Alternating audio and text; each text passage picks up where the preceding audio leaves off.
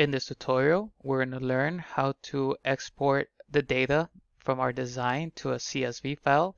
That way we could have a better idea on how our finished DNA origami structure is going to look. So after you're done with putting all your bases into your design, we're going to hit the export button up here. And this is going to allow us to save all the information on this design here as a CSV file. I already have it saved, so I'm not going to hit the save button. But you will just give it any name that you want and then just hit save, and you should be good to go there. So let's look at that file we just exported. So we have two files here. This is the one we're looking for. This file here is your initial file that you created when creating your design. So this file is going to become important later once we send it to the CanDo software. So let's open this file here.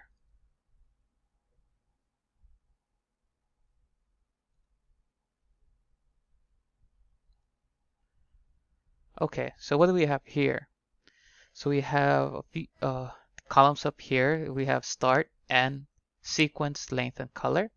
The start tells you where this sequence starts, or what position. So the first number is the helix, and the second number here in the brackets, that is the base. So let's go find this one here on our original design. So 7, helix 7, and base 11. Okay, so we want base 11, so let's move the slider to 11, and you can see the numbers up at top over here. And then go to helix 7. So it's right here. So it looks like it's this red one right here, this red square. This is where it starts. Okay, so what do we have here? We have TCACGA. Let's go back to that file. What do you have? TCACGA. So you can see that it matches. And in later videos, we're going to show you how we could work this to edit the bases that are here. The length tells you how long that sequence is, or that staple strand, and the color tells you the color that strand is. So that color code is a universal color code for that computers use to identify colors. So that would be that red color here, and you could sometimes use this so you can coordinate or group all these by color if you want, and that's into more advanced designing steps, and we'll probably go over that in a future video.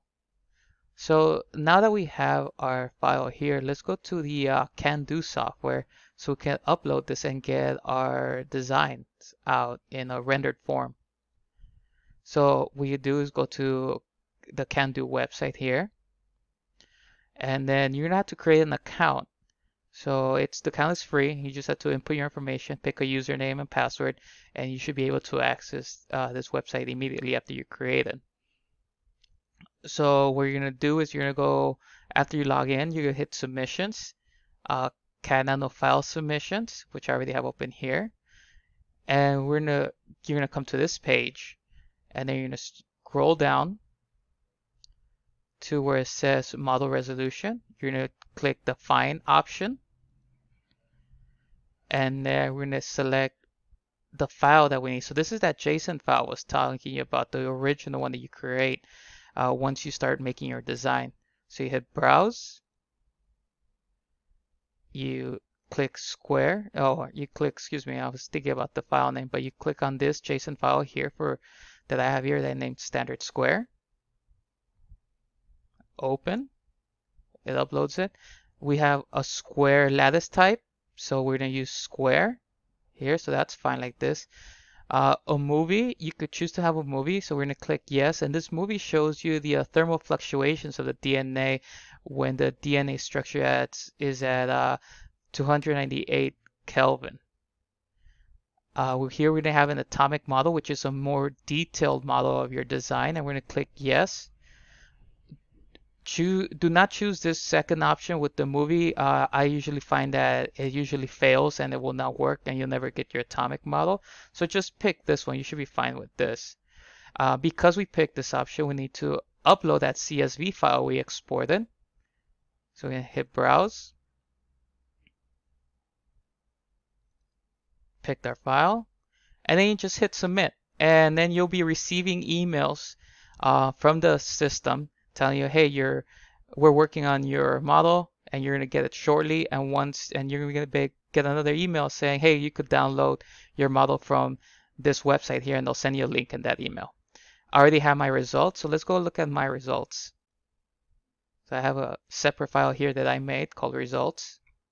And initially you're going to get these two files, like these are compressed files, and you just have to uncompress them or extract them to wherever you want them, and you'll be able to get your results that you see here.